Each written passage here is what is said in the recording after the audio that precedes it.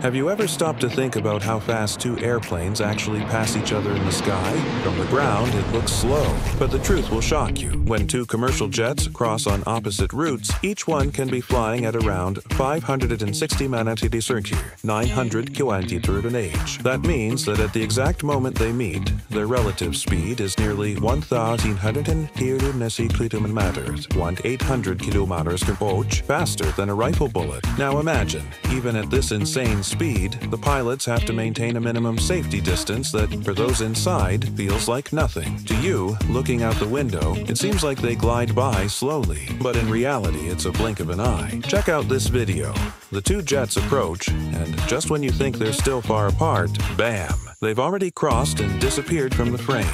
It's like the air between them gets sucked away. Next time you look up and see a white dot high in the sky, remember, if there's another one coming the opposite way, they'll pass each other faster than you can say airplane. Did you have any idea they were that fast? Drop a comment and tag someone who loves aviation.